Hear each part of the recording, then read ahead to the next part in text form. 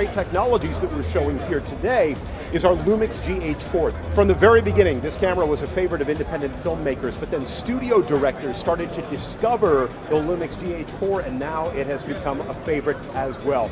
I've got Darren Pepple here with me. Darren, good to see you, man. Well, GH4, originally started out as a consumer platform camera, interchangeable lens, DSLM. We took out the mirrors of an SLR and created an amazing camera for consumers.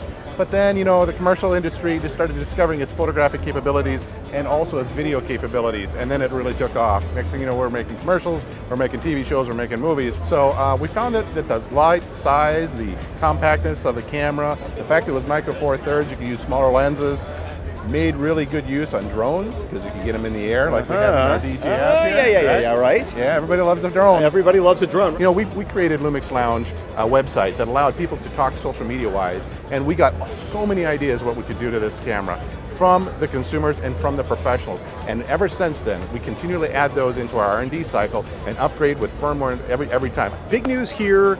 Firmware update. It's now going to include cinematographic anamorphic capabilities, That's is that right? correct, yeah. Right, so tell us a bit more about anamorphic. What is it, and what is it going to be able to do for us? Well, you're familiar when you go to the movies, you see that nice big wide screen. We do it at home now. We got the big widescreen TVs, right?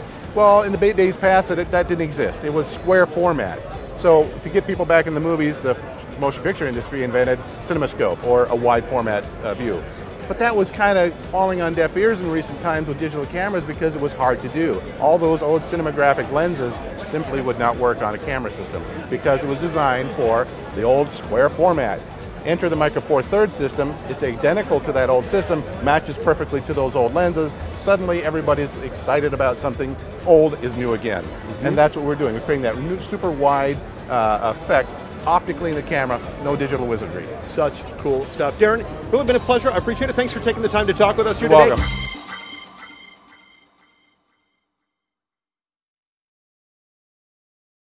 welcome. Panasonic